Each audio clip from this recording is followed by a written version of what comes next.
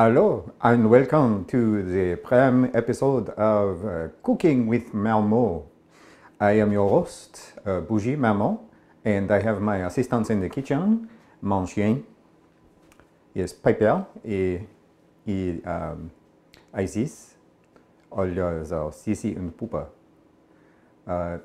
We have today a special. I have something I have never tried before, and this is Filet of Sole. That would be poisson, fish. The first step is, of course, to prepare the poisson. I have here some filet from the store, the Gorgia, and I have washed this very gently, and I am now going to put them on the paper towel to pat them dry and get them a bit more, how you say, not wet. Don't know the word. To help stick the spice, as we are going to spice this with some spices, as one does. Now I did get several pieces of the poisson, as it was, how you say, the clearance. The fish is old, and it was at its expire date, so they had it cheap, inexpensive. Some people say, "Chef, why use such inexpensive fish? Why use this? You have your choice of very good fish. Why do this?" I say 2 reasons. 1, challenge. This is something new. And number 2, budget. I am in a place where such fish is unavailable fresh. So I use what I can. Besides, this was on clearance. This is very sticky. Once the fish fillets have been dried, patted dry, we are going to season them. Now the seasonings on this is very simple. We are going to use salt and pepper, perhaps a little bit of garlic, and that is it. So we will put these seasonings on. I have a little bit of dill that I will put on for the finish. Dill is better finished than cooked. And we will be making a sauce. And we start with some salt. This is a basic seasoning for most dishes. Salt pulls our flavor out, enhances, and works chemistry with the proteins in the meat. I am using a sea salt, a natural sea salt. You can tell by the little flecks of sand. But chef, some of you say, where are you using the stovetop for the preparation? And I say, because I am in a small kitchen and there is very little counter space, and this is perfect. It's right next to the sink. Right, now we try the pepper. I like a lot of pepper, but you maybe not so much. It depends on your taste. You season to your taste, not to mine. Mine may be better than yours, but you know yours is yours. I am using a coarse black pepper. I do not have the fleshly ground, as I am not in a place with a pepper grinder. I am on, how you say, almost vacation, sequestration, hiding from authorities. Not exactly sure which is the appropriate one, but this fish is sticky. So sticky. Make sure to season both sides. You want to get the flavor in from the bottom and the top, because top-down only flavor is somehow insubstantial. You need a little bit of bottom in your cooking. You want the bottom. You want some bottoming in your cooking. I have heard a chef refer to this as pepper, pepper, pepper. Do not worry, there is a redundant pepperization, but I think it may have something to do with the amount of pepper, pepper, pepper. Also have some garlic. I am using dried garlic powder. You can use fresh garlic here, but I have found that for cooking, the dried granulated garlic works quite well, and perhaps even better than the fresh garlic. And put those there. This is almost like Play-Doh or snot fish. But if snot fish, what is? Eh? I make a joke. Always keep a towel around. It is much like Hitchhiker's Guide. Always know where your towel is. If you do not know where your towel is, use your pants. This is where they make laundry. Now comes the important part. We must let this rest and infuse the flavors, the seasoning into the flesh and snot of the fish to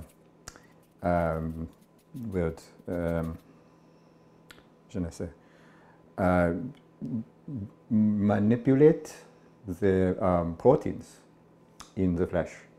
It will change the texture and make it better.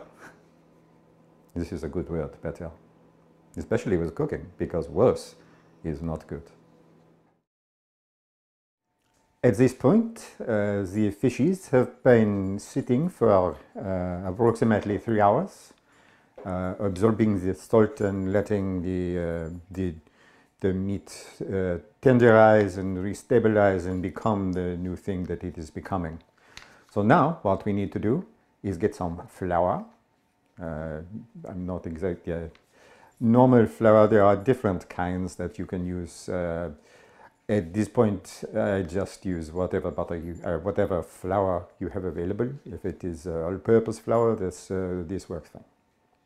You will notice this special texture on the foil here. This is to raise the fillets up from the bottom to provide some space for for when we flip over, so it does not stick to the non-stick pan.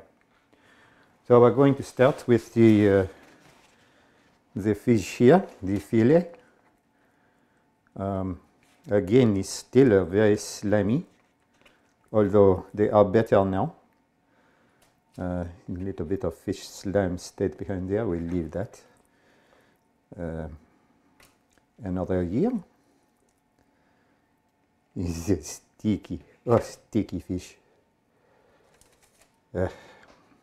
So sticky.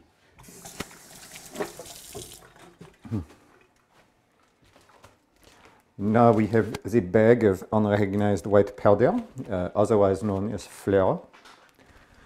And we coat the fish, the fillet, with a generous ploughing of flour. You want to get all surfaces covered.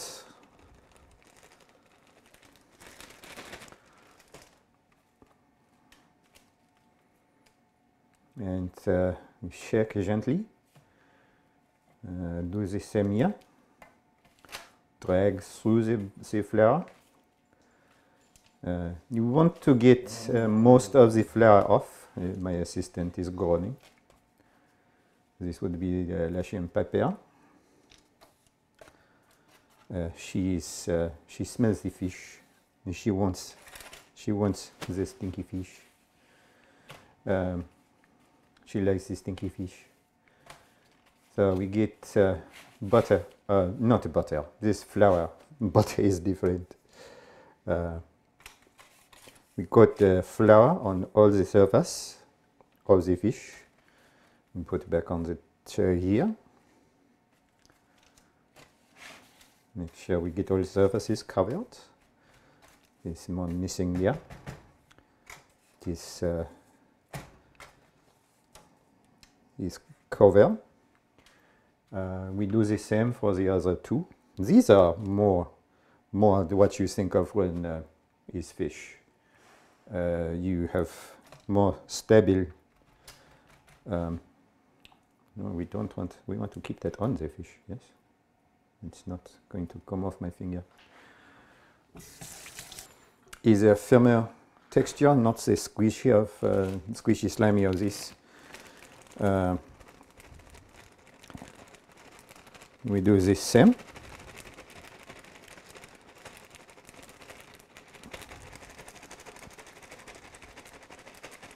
To make sure all the fish are covered. And do all the cover, get all the surface. All the surface. Do not just go most of surface if you can. This should not be, oh, it's a crack in the middle. This one is fairly good. We put here. This one, I think we may have some. No, it's okay. It's not bad. Now you notice we have lost some of this space, so we put some of space back on. Get a little extra flour, but it's no problem. So now we have the floured fish fillet. Now there are many ways in which we can cook this fillet. The way we are going to do it today is with a pan.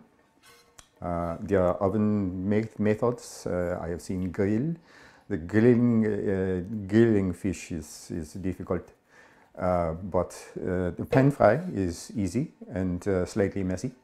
But we make mess in the kitchen. That's what kitchen is for, yes. This is a very nice ceramic coated pan. I'm going to put some oil in here. We heat to about 180 degrees. 350 for you silly people. And we bring this to heat before we put the fish in. Do not put in and then heat up, otherwise your fish get oily, greasy. Is bad. As this heats up, I'm going to turn on the fan because we are cooking fish, and cooking fish can smell bad in the kitchen for a long time. It linger. So we turn on the fan to pull the bad stuff out.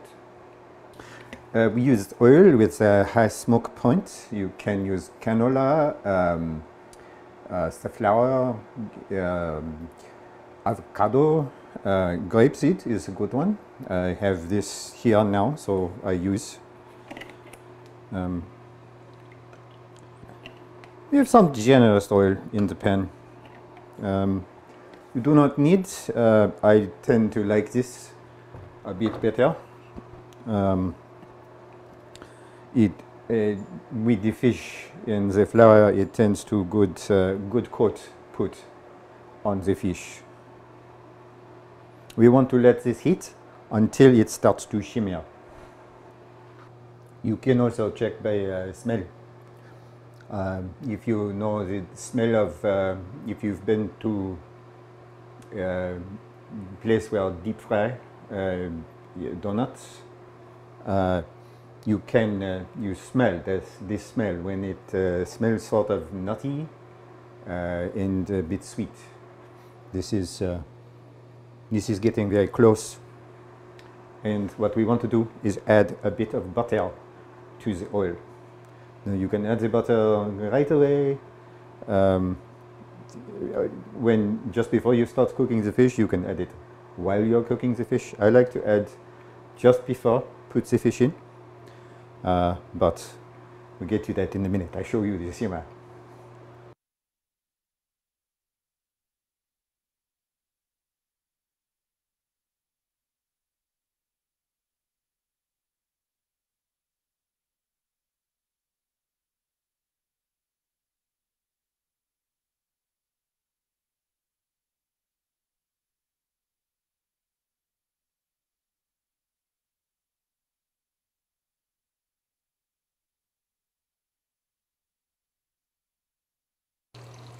This does not take long per side, perhaps 3 to 4 minutes. You can take and very gently flip them over. Yay! Again, go away from you, not toward you, or you will get, how you say, ow.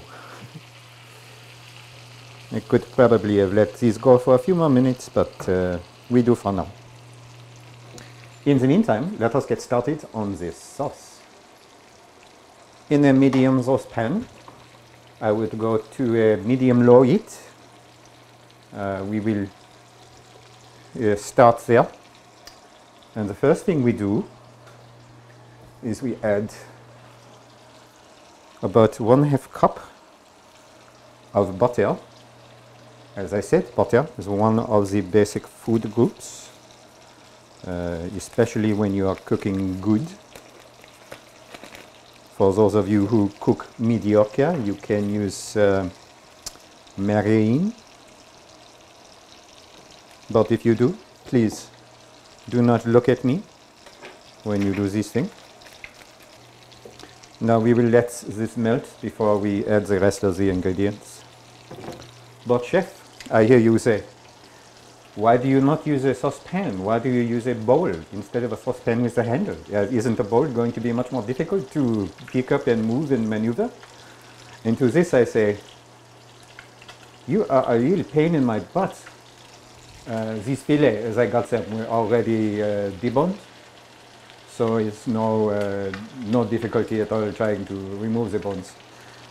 Most sole, if you get fresh, you have to remove skin on both sides, and you have to disassemble and then unzip the bones and reassemble. It's very intensive. This easy. This is like frying fish. It is frying fish.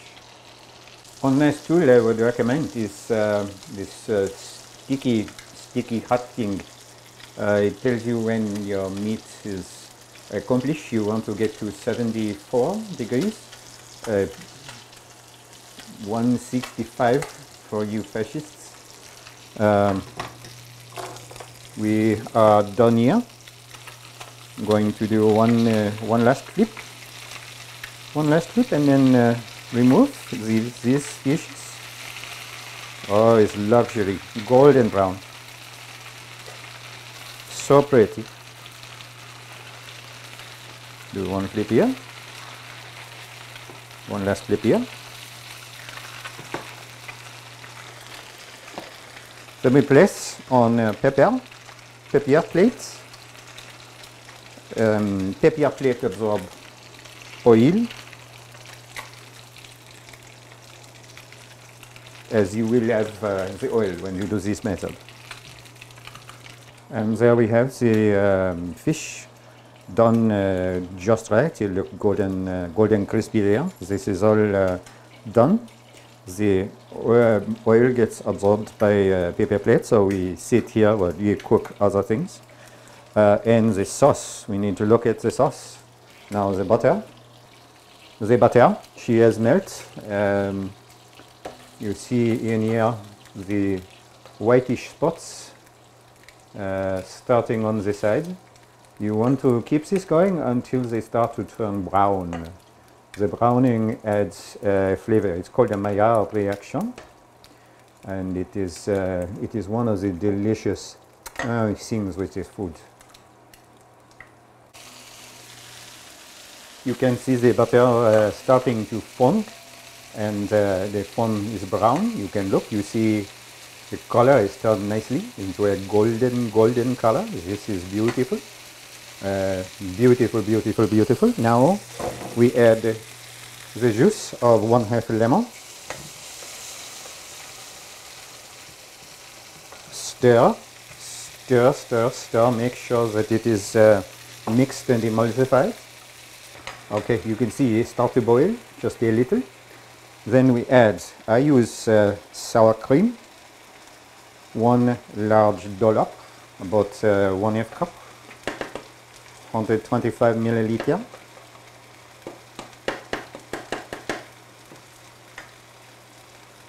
stir. You can reduce the heat down to a low. Stir this in. At this point you can add herbs if you like. Oh, mon chien, she wants something. I'm not sure what it is other than food, but no food for dog right now. We wait. I did taste on this and I added the other half stick of butter.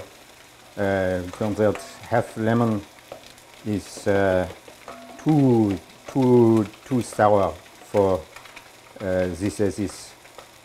So more butter, always better. As this butter has melted, we taste again. Oh, it's not quite melt, but it's better. Ah, yes, much smooth. I'm going to add some dill. Said that we could add dill. I like dill at the end for the finish, but we put some in the sauce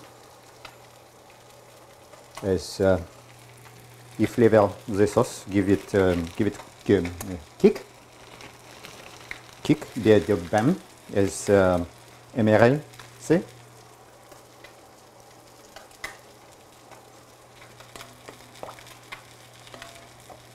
The dill is stinging.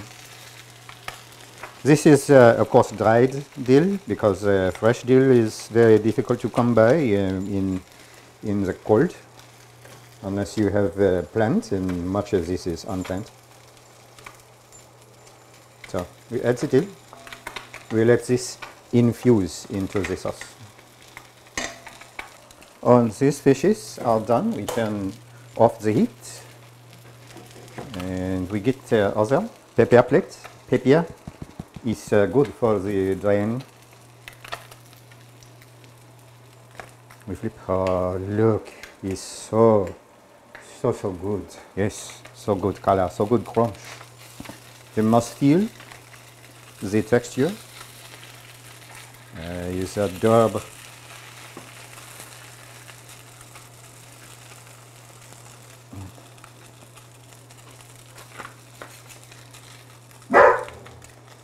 You flip.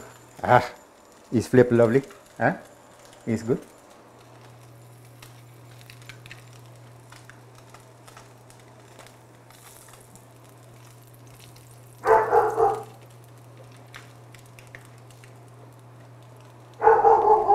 You can drop some drain into the pan. And la chienne, see? Ah, oh, the smell. The smell is wonderful. It no longer smells like fishy and desperate. It smells so good. Ooh. Dieu, mon Dieu. Who are you? Ooh. I am the spirit of Dover Sole. I'm sorry, I cannot. Can you turn the light down? It bothers my eyes. Oh, yeah, sorry. Okay, but I am the spirit of... Let me turn the fan off. Much easier to hear now. Who did you say you were? I am the spirit of Dover Sole, and ye have eaten of my flesh. Dover Sole? This poisson, this fish, this filet? Well, okay, you're about to. But, all right, I'm here to give ye the sea monster's curse. A curse? For fish? Ye shall never again eat of the fine worm, nor the sediment at the bottom of the ocean.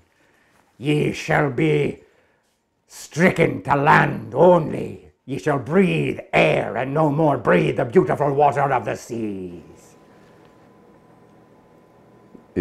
That's not a very good curse.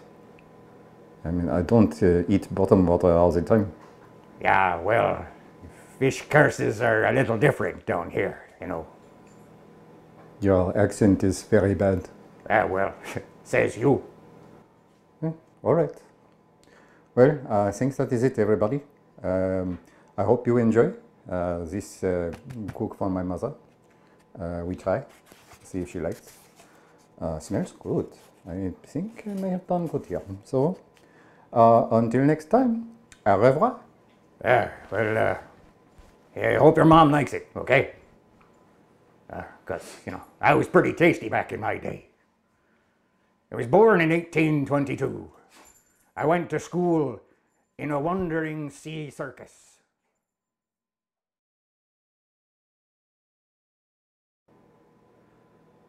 Okay.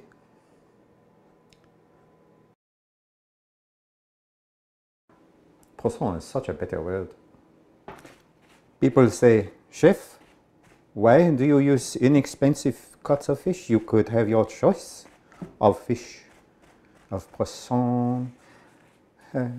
Let's try that again. This is very sticky.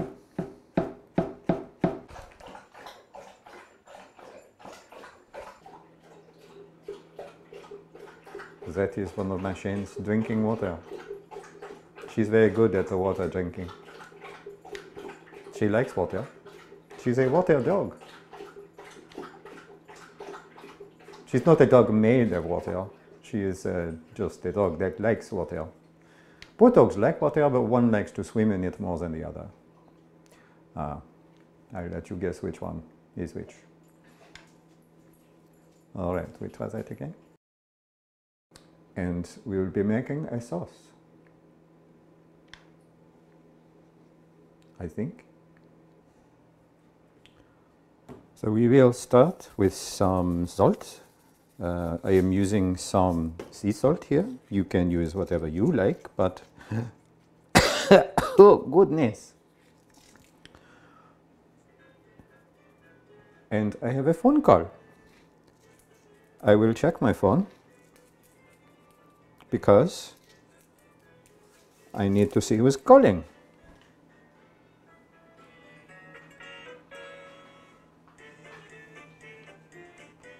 It turns out to have been a very important phone call about my vehicle's extended warranty. Who knew? I should turn off the camera, but my end is covered with flour. Well, there are several ways in which you can cook this fish with the flour. We are going to use a pan, some call a sautepan. Is whatever kind of pan you have. This one is a very nice non-stick ceramic coat, and we put this on the stove on the medium-high heat. We want to get oil to around 180 C, 350 in your imperial units. Let's try that again.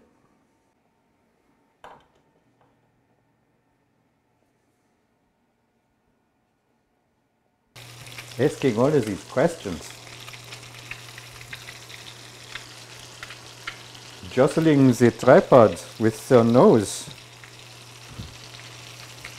Because you are a curious shin who wants to smell all the things. None of this is for you, Pepper. None. None. None of this.